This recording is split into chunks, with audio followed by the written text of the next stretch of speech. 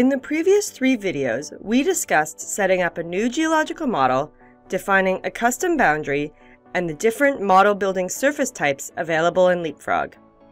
In this video, we will begin to build surfaces representing the different units within the geological model, but before we start, I'll discuss a few key points to keep in mind.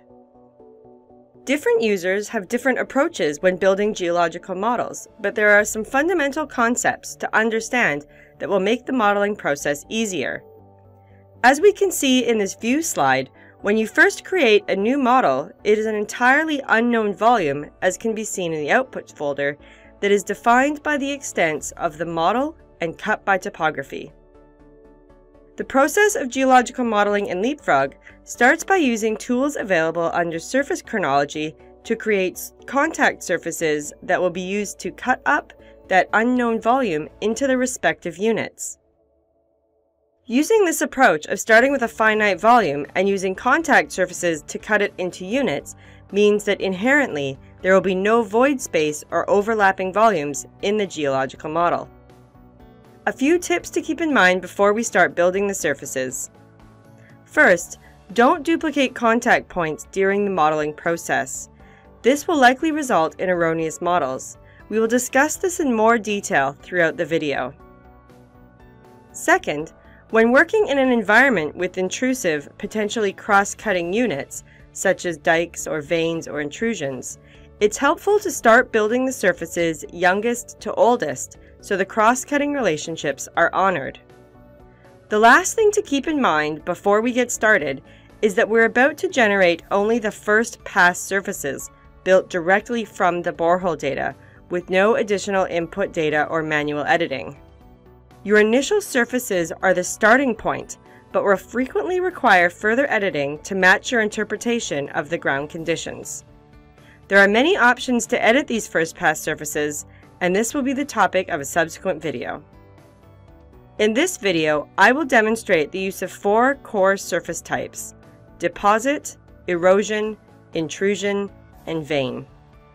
In this model, it makes sense to model the water unit first and then focus on the bedrock units. I will build the water using the erosion surface type. In addition to modeling actual erosional contact surfaces, the erosion surface type is useful for modeling overlying units like topsoil, fill, casing, or water, etc. I'll right-click Surface Chronology and select New Erosion from Base Lithology. Set the primary lithology to be the unit you wish to model, in this case, the water unit. Next, you can choose to create contact points above the unit or below it. As there are no contacting lithologies above the water, I'll select Use Contacts below. As we can see, the water unit contacts these 3 units: the granodiorite 2 times, and the sandy gravel and silt units 3 times each. I'll click OK, and Leapfrog will generate contact points and the corresponding water surface. The water contact surface now sits beneath the Surface Chronology folder in the project tree. By clicking the black triangle beside the surface, we can see the contact points that are being used to inform this surface. I will view these in the scene and then view the corresponding surface as well. If we look closely at the surface and the contact points, we will notice that the surface does not always pass directly through the contact points. Snapping the surface directly to the contact points, however, is very simple to do. Snapping can be set for the entire model or on a surface-by-surface basis. In this instance, I will set snapping for the entire model. To do so, double-click the top-level Geological Model object in the project tree. There are 3 Snap to Data options: Off, which is the default; All Data, which will snap the surfaces to all import data; or Drilling Only, which will only snap to your boreholes but not to any additional data such as GIS lines, polylines, points, or structural data. The additional data will still inform the surface even if it's not snapped. I will select Drilling Only and click OK. The model will reprocess, and we can now see the water surface is snapped directly to the corresponding contact points. All surfaces we build in this model will now be snapped to their points.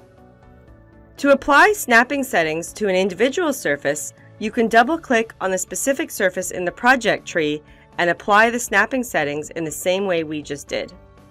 You may also notice that the water surface currently passes through boreholes it shouldn't. We will leave this for now, but address it in a subsequent video when we look at options for editing surfaces. Next, I will model the clay lens using the vein surface type. Depending on your project's geometry, there may be a few different suitable approaches for modeling lenses, but the vein tool is frequently well suited. I'll right-click Surface Chronology and select New Vein from Base Lithology and set the vein lithology to the clay unit. The resulting clay surface honors its contact points where they exist, but it also extends to the model boundary by default, passing through holes with no logged clay units. We will review the vein editing options available to fix this in a subsequent video. Next, I will build the granodiorite intrusion on the south side of the project area using the Intrusion surface type. I'll right-click Surface Chronology and select New Intrusion from Base Lithology and select the interior lithology to be the granodiorite. Keeping track of the contact points that you've already created and used to build surfaces is very important for building closed and valid volumes in Leapfrog. To create valid models, you want to avoid duplicating contact points.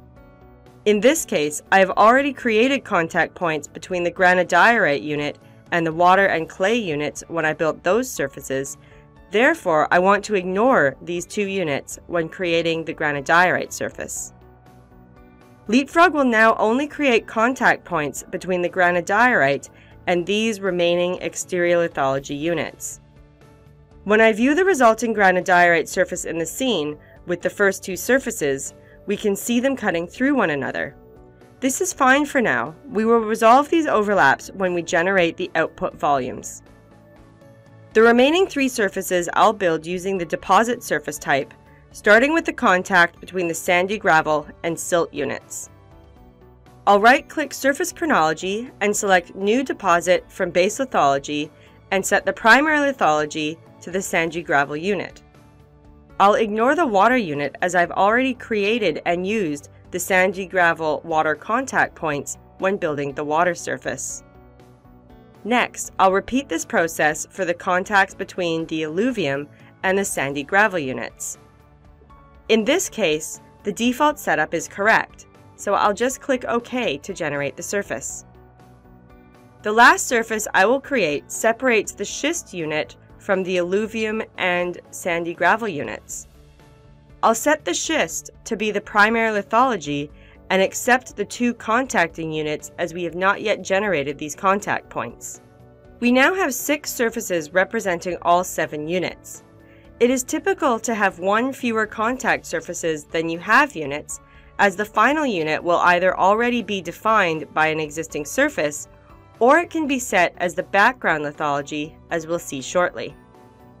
You've probably noticed that all the surfaces are cross-cutting one another and look a bit odd, but this will all be taken care of when we build the volumes from them. To create the volumes, we need to activate the surfaces, which can be done by double-clicking the Surface Chronology folder. The most important part of this step is to ensure that you define the correct cutting relationships for the surfaces. If you know the age relationships for your units, that's great, and you'll want to place them in the youngest to oldest order in this list. Once the chronology has been defined, Leapfrog will take your initial unknown volume, which has been currently defined by the topography and custom boundary, and will use these surfaces to carve out pieces of that volume. The surface at the top is the youngest, and for intrusion, vein, and erosion style surfaces, it has the highest priority in the cutting relationships. The volume corresponding to the top surface will be created first, and then the next surface will be created from the volume that remains, and so on. For deposit style surfaces, however, the oldest surface is given the highest priority, but a sequence of deposit style surfaces will still be able to be cut by the other 3 surface types. Let's create the volumes to see this in action. I will start by placing my surfaces in an appropriate order. in this case, the order in which I built them. In some cases, the appropriate order may be quite unclear when you first start building your model, but fortunately, the chronology list can be revisited at any time by simply double-clicking Surface Chronology, and the surface ordering can be changed as needed to generate the accurate volumes. To activate the surfaces and generate volumes, tick the boxes. Here, we also have the option to specify a background lithology if necessary. The purpose of this is, if after your volumes are generated based on your surfaces and specified surface chronology, you still have a remaining unknown volume, it can be set to the correct lithology using this background lithology dropdown. Depending on your project and the interaction of different surfaces, this may or may not be necessary. We will leave this the default setting for now and click OK. Leapfrog will generate the volumes based on the specified cutting relationships and produce airtight interlocking volumes. Because of the way Leapfrog creates these volumes, it's essentially impossible to have overlapping or crossing triangles or spaces in the model unless contact points were duplicated during the surface modeling process. Now that the volumes are created, let's take a look at them. I recommend clearing the surfaces from the scene before viewing the volumes to prevent confusion.